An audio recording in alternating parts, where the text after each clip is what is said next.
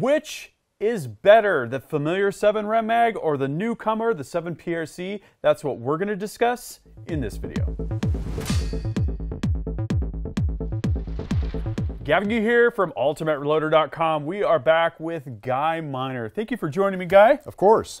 This is a good one. We've been knee-deep with the 7 PRC here on the channel. I personally built 2 rifles. We've compared all 3 of the different PRC offerings from Hornady. This guy right here is planning to try and take a black bear this spring with this 7 PRC right here. But one of the common pieces of feedback and one of the debates that we've seen in all of the comments on all these videos is, hey, you know, my 7 Rem Mag, you know, it can do everything the 7 PRC can do, so what are you trying to do here, right? This is the debate, is it not? It is, and as a guy who has a long tradition of hunting with a 7 Rem Mag, it's been an interesting look at this new cartridge. So why don't we start at the beginning and talk about this cartridge, the 7 Rem Mag that's been around forever, and then talk about the 7 PRC, kind of compare the two, and by the end of the video, I think you should vote for which one you think is better, and I think I'll vote for which one I think is better. How does that sound? Sounds good, except if it's been around forever, I'm even older than the 7 Mag. Oh, man. So I don't know. And we're going to ask you all to vote, too. So if you feel like voting now, well, actually wait until you hear what we have to say, then vote. Okay? So let's start at the very beginning. The very beginning. Let's start before the 7 Rem Mag. How about that? Sure. To lead up to it. In the 1940s, Mr. Roy Weatherby came out with his 7mm Weatherby Magnum, which is actually a little hotter than the 7 Mag, and it never really caught on. I think because it was only offered in the expensive Mark V Weatherbys for decades. So it was a proprietary cartridge. It was expensive to get into, but it caught enough people's imagination. And then some gun writers of the day went out with their own Wildcat 7mm Magnums and did a lot of hunting and got a lot of press on that, prompting Remington to make their own 7mm Remington Magnum. Debuted in 1962, 60 years earlier than the PRC, which is kind of cool. And in the meantime, that 7 Remington Magnum, really made a home for itself in both the hunting fields. It got used as a long-range target cartridge, and interestingly, the Secret Service picked it up for a while as their counter-sniper rifle. Interesting. And it's kind of like, if you want heavier bullet weight, you know, the 300 Magnum it has been heralded as kind of like the upper edge of the practical hunting rifle, right? You had your 300 Weatherby Mag. Right. You've got your 300 Win Mag. 7 is interesting because it pushes the bullet faster and you've got a little bit less recoil. So it's almost like pick your poison in a way. Right. I got away from the 300 Win Mag in my sporter weight rifles and went to the 7mm Remington Magnum 25 years ago or so, because I shot the 7 just a little bit better. And it was like, okay, I'm more comfortable with this. I could shoot it well. Wasn't getting that scope coming back towards my eyeball. Yeah, it worked out really well. Yeah, 7 is an optimization, I feel like, of the entire problem domain, you know. It's got good knockdown power, it's got good long-range ballistics, but it doesn't just have that edge in recoil and, you know, and slower velocity that you'll have in the 300. So tell me this. So I've often wondered about the belts, right?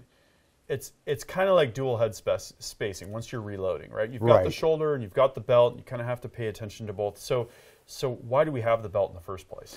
The belt is a relic from bygone days with the old 300 H&H and 375 H&H, and those were long cartridges that didn't have much of a shoulder.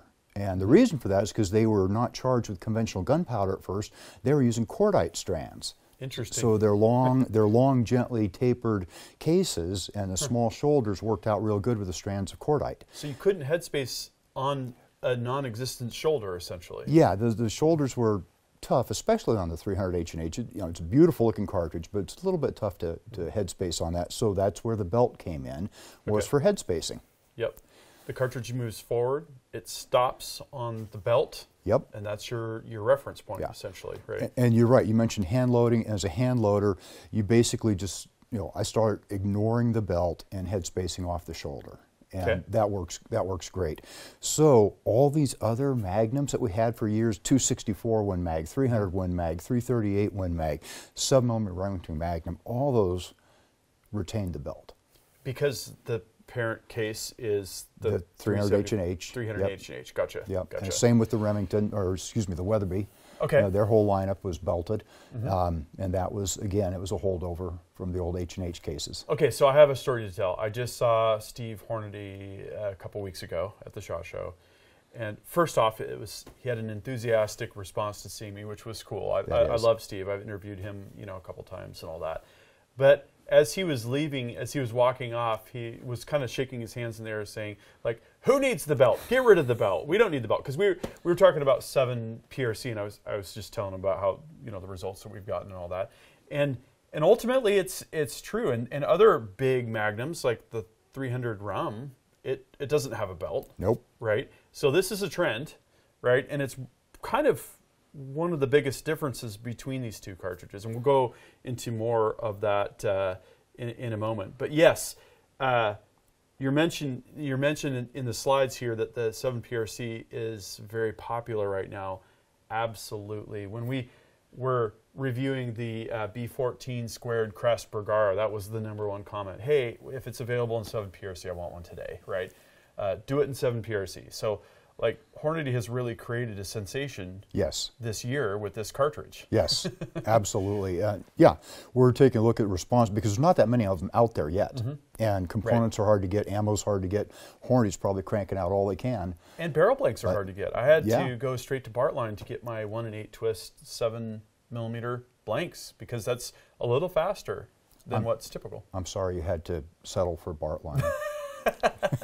Awesome barrels. Not settling at all. Awesome barrels. Yep. So yeah, 7 Rem Mag has cemented itself as one of the most popular hunting rifle cartridges. And, it's capable on elk, it's capable, it's fine for deer, right? Oh yeah. Bear, right? It's versatile, it's available. So, why do we need something new, right? And as a hunter, going out to normal hunting ranges, maybe you don't. Right. But, the 7 Mag got introduced. There was no 7 Mag before this thing showed up. And now this is just an evolution. This is another take on it. This is another way to look at it and some improvements. Yeah. So let's get into some of those details. 7 PRC is the newcomer. It was announced, the SAMI announcement came the summer of 2022, so that was about 6 months ago from today. And that included the cartridge specifications, the chamber specifications, the pressure rating, right, the recommended twist rate, a lot of information there. My friend Jim from Backfire, Jim Harmer, he did some early work building some rifles before it was even officially publicly announced. We got our hands on the rifle builder's kit. We built the full custom Bergara. We built the BAT and MDT ESS rifle, 22-inch and 28-inch.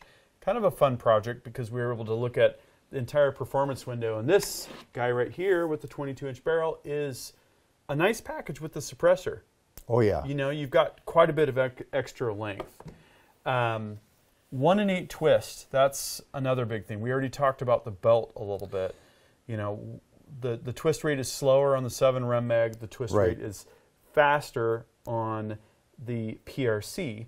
And then the case, of course, was also designed optimally with all of that in mind. And Hornady coming up with those long 175 ELDX and that 180 match version. Yep.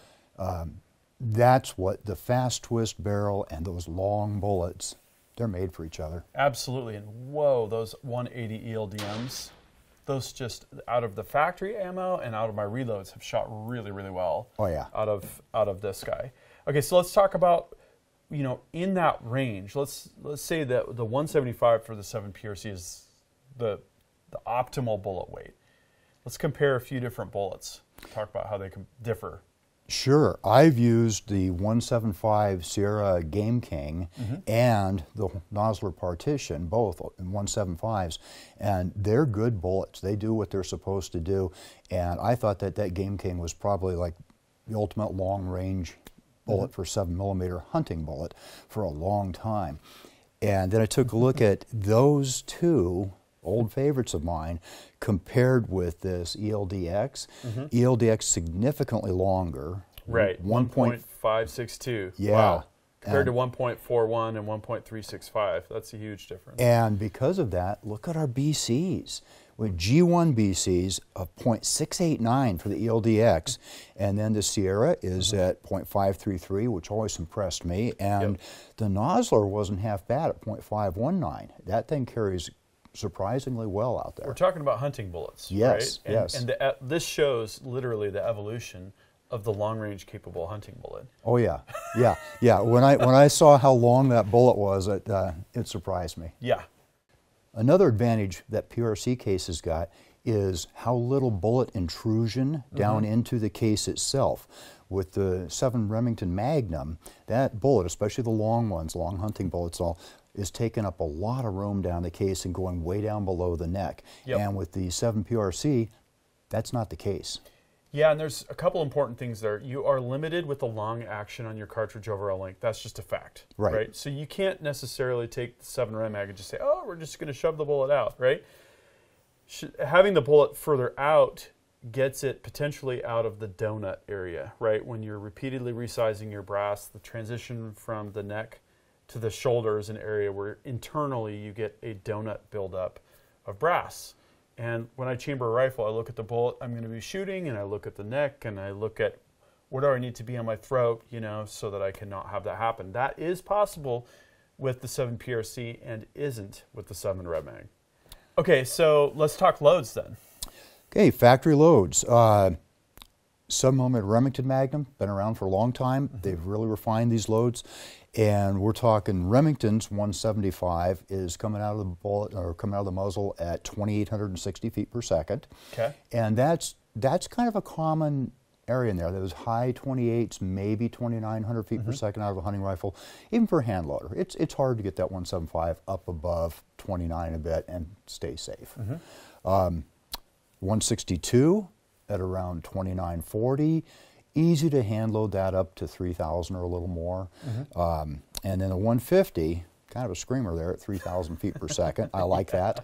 And your PRC is actually loaded a couple of thousand PSI higher than the old Rem Mag. And you've got that 180 at 2975, 175 hunting bullet at 3,000 feet per second. That's impressive. Yeah. And then the 160, and the reason it's also at 3,000 is because that's that CX, that's that solid copper one. Yeah. And so you don't want to push those too hard. A little bit more bearing surface, different metallurgy, different deformation into the rifling and all that. So not a huge difference here. No. Again, it comes down to twist rate. Twist rate is spec'd at 1 and 8 on the 7 PRC and between 1 and 9 to 1 and 10 on the 7 Rem Mag. And there's an important thing here. If you're federal and you're looking at coming out with factory hunting ammunition, you can't count on 1 and 9. You have to count on 1 and 10. Right? You might be able to produce specialty ammunition with, hey, this is 1 and 9 or faster on the box. But that's not going to be the same kind of commonly available commodity ammunition that you'd find. So really, in my mind, the comparison for factory ammo is between 1 and 8 and 1 and 10 if you move between 7 PRC and 7 Rem Mag. And there's nothing wrong with ammunition that's optimized for 1 and 10, right? Hunters have been using that for decades. But if you really are interested in more of a multi-purpose, longer range, optimized package, then the decision is clear. Now, yes, I'm going to say it before you're going to type it. I know what 5 or 10 or 100 of you are just about to say. Well, I had a custom 7 Rem Mag made, and I had a 1 and 8 barrel put on there. Great. You know, you have something that's more or less, roughly, overall, equivalent to a 7 PRC. But if you're just going to buy a brand new rifle and you're trying to make the decision, or if you want a rifle that's long range optimized and you want the option of the factory ammo, this is the true value proposition to me of stepping up to the newer 7 PRC. Yes. You don't give up anything by going to the 1 and 8. Right. You gain something, you don't lose anything. Right. And That's great. And then there's off-the-shelf ammo that we sampled from Hornady. Right. That stuff shoots great. Yeah, people like to complain about too many new cartridges, but when it comes to Hornady, they are the masters at getting the entire industry aligned. That's why the SAMI stuff came out early. They've got factory rifles chambered day one. They've got folks like us that have already built rifles with content ready to go on day one. Really looking at the entire ecosystem and making sure that they've thought through every detail and gotten everyone on board. And it works. People would have said 6.5 PRC or 6.5 Creedmoor rather is going to be a flash in the pan. It isn't. It's still here. Very right? popular. Yeah. So that kind of momentum, that kind of alignment, that kind of industry momentum towards something will ensure that it's going to be around for a longer period of time. I think so. I hope so. It's a good cartridge. We've worked with it enough, reloading it, shooting out of both rifles. Yeah, I hope it sticks around for a long time. It's a good cartridge. Yep. Now, one of the tools that Hornady has that's free on their website is called 4DOF, or 4 Degrees of Freedoms, where that name comes from. And this is a ballistics calculator that you can use, and Guy has prepared some data here. We like to try and do kind of apples to apples comparisons where possible. And here we've got 2 different bullets that represent the instrumental velocity, or the median, not velocity, bullet weight, right? Or the canonical example of what that sweet spot bullet weight would be for each of these. So do you want to walk us through kind of what you did here? Sure. And I would have loved to have tested the 175 in each one of them. Hornady doesn't make the 175 in factory ammo for the 7 Rem Mag. Their heaviest was the 162 ELDX, right, which looks just great to me on paper. That's very much like what I would expect out of a good hunting cartridge. And so I said, okay, I'm going to take the hunting cartridge that they've optimized for your 7 PRC versus the hunting cartridge they've optimized for the 7 Rem Mag. Yep. And so it's a little lighter on this. It's 162 versus 175. Velocity is down a bit with the Rem Mag. That's because we can load the PRC a couple of thousand PSI higher. And so we've got similar velocities, similar trajectories, the edge and everything going to the PRC with its 175 at 3,000 feet per second. Yep. And this is only to 500. If you went all the way out to 1,000, you're going to see that difference exaggerated exponentially. Absolutely. Yeah. Absolutely. Yep. So 200 yard zero, which is pretty common for a lot of Western hunters, and we're talking 6.5 inches low at 300, 6 inches low. Not much difference there, but as that yardage increases, I just had that elk hunt a few weeks ago, and I had to take a shot at 405 yards with my 30-06. Right. I was glad I had an ELDX bullet loaded. Made that easier. You didn't have a reticle with your holdover etched into the reticle, right? No, it's more hold on hair kind of deal. Yeah, and left into the wind and high, and sort of drop it into the side pocket, and there we go. Right. Yeah, but here the edge out at 500 yards, we start out 60 feet per second faster at the muzzle with the PRC, but at 500 yards we're up over 100 feet per second advantage on it. Wow. And a heavier bullet. And if you're right at the transition of optimal bullet performance for whether it be a cup and core or a solid copper, that 100 feet per second is meaningful. Yes. Yeah. That could be the difference between expanding and probably not expanding enough. Right. Yeah. Yep. Very cool. So again, if you follow this trajectory data out to 1,000, everything gets even more compelling and more interesting on the PRC side.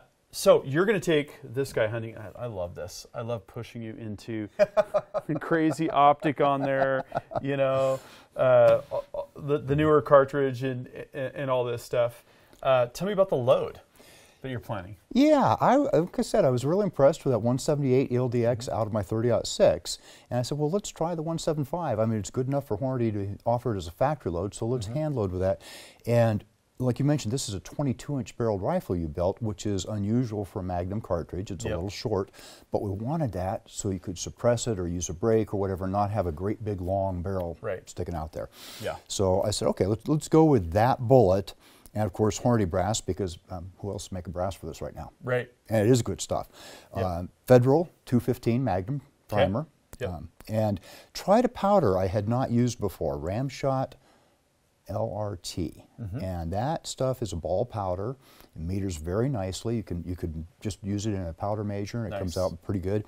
And I started in at 77 grains, and it's kind of flying in the dark here because there wasn't a lot of published data out there for that. Right. So there was enough to say that this looks good. And pushed it on up to 80.5, which is a little hotter, to half a grain over the highest published data I saw. No problem, and a little over 2,900 feet per second. Nice. Yeah, and good accuracy. That's awesome. It would be interesting to compare chronograph data between the Precision Hunter ammo and your loads. And when we got the rifle builder's kit, that was all we had to work with for the public launch and the 2 rifles. I think we had 1 box of the Precision Hunter 175s and 1 box of the Match 180 ELDM. Both shot good. Yeah. The 180 ELDMs were just phenomenal. They are. But like almost knocking on the door of 3,000 feet per second out of a 22-inch barrel. That's impressive. Boom. Yeah, that's really, really good. And then that bullet, right? Since this is the Hornady's focus on their hunting lineup for this in the non-solid copper domain, you've got between 120 and 180 for typical bullet weight. So this is basically on the upper end. Yes. For what's traditional. And that's what the PRC is all about, is those heavier weight bullets. So why not? Yeah, and that gives you, again, that phenomenal BC, and you need that 1-to-8 twist to stabilize it. Yep, so. And that's what they specified. That's what it's all about. No big mystery there. Yeah, and to review this particular build, so we got a Bergara Premier Action, long action, out of the box, like what you'd find from Brownells. You know, I thought, I want to do a full custom Bergara, right from scratch. And so we got the 1-in-8 twist, 22-inch finished length plank from Bartline. We did 28, like I previously mentioned, on the other rifle, so good comparison there. This Trigger Tech Diamond 2-stage, I'm liking it. Yes. For a hunting rifle. Yeah. It feels good. It's not some kind of hair trigger target thing. Right. I forget what it breaks at, but it breaks really nice. Yeah, it's a really nice one. Boyd's Agility stock, we did a couple builds. This is the second build that we did with that one. And then the Raiton X7 Conquer 3-24 by 50. Like I said, way different from my 6 power. Yeah. Well, you'll have your holdover right on the reticle here, which would be really great. Not that you'll have to hold over a whole bunch with the 7 PRC. No. So tell me about your son's rifle. Yeah, Bergara Wilderness Ridge. Bought it for him last year as a birthday present. You're nice. He feels very happy with that, and he hunted with it this year. Did not get a shot at a mule deer, unfortunately, but next year. Yep. So there you go. It's your basic 1 in 9.5 twist. Slightly heavier. I think they call that a number 5 contour. Bergara does, and it's got their omnidirectional muzzle brake up there. It's a very comfortable rifle to shoot. Yeah. So I'm very happy with it. It's surprisingly accurate. I know Bergara made their name in accuracy, but I don't usually shoot a 7 mag into half-inch groups at 100 yards. I'm with you. It's a struggle sometimes to keep the bucking bronco, as it were, under control. You know, the repeatability when you've got a lighter weight rifle that's heavy recoiling. And yeah, really impressive groups there. So that's kind of the whole story. We talked about the rifles. We talked about the ammunition. We talked about some of the scenarios here. So what are you concluding with? Tell me your wrap-up thoughts, and then give me your vote. Okay, then. Well, it's not like the 7 Remington Mag got worse or anything. It's just as good now as it's always been, and with today's bullets, it's very, very effective. Remains very effective in the hunting fields. If you're going to go long, 7 PRC makes more sense. And ditches the belt. And if you want a heavy hunting bullet. Yeah. Right? It's a good way to go. Even if you're not going long particularly, that opens up some new things, right? So at the end of the day, what's your vote? If I was buying a new rifle, Yep. I'd probably go with 7 PRC. Okay. Sorry. But you're hunting a deer and you have the 7 Rem Mag, then what's your thought there? I'm good to go. Roll with it? Yeah, I'm good to go. Yeah. Mule deer, elk, pronghorn, bear. Right. Yeah, I told you about the fellow who used one to drop a grizzly while I was in grizzly camp. Yep. With Barnes bullets, and he did great. Yeah. Yeah, it'll do it. So it didn't get worse. So you could go with either one, but if you were going to start from scratch, the 7 PRC. Yes. Yep.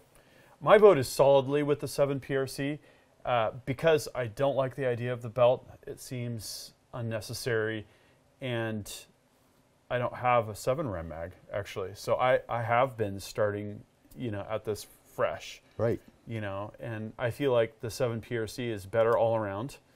It's better ballistically. It has more versatility. It ditches the belt, and it standardizes on that 1 1/8 twist barrel. So that's my vote. What we want to know from you is, what is your vote? 7 Rem Mag or 7 PRC? Drop a comment and be a part of that discussion. Thank you for joining us. Thanks for the great preparation on all this data and stuff, guys. This has been awesome. Thank you. Thanks for letting me shoot your pretty cool rifle there. Well, more on that later. That concludes this video, and that means it's time to wrap it up. I hope you enjoyed this video. Don't forget to like and subscribe. Also, we're on Facebook, YouTube, Rumble, where we've got unrestricted content, and Instagram. Make sure to follow us on all those channels. Ultimate Reloader also has a commercial solutions division serving law enforcement, the military, and the gun industry. We have some unique capabilities, including a comprehensive suite of recoil testing and evaluation capabilities, trigger profiling, and more. If you're interested in custom rifles like what we build here on the channel or gunsmithing services, you're going to want to go to rifles.ultimatereloader.com and get on the wait list. If you're interested in becoming a professional gunsmith, check out the Sonoran Desert Institute. They've got a degree program, they've got a certificate program, and you can study from home. Learn more at sdi.edu. Thanks again for watching.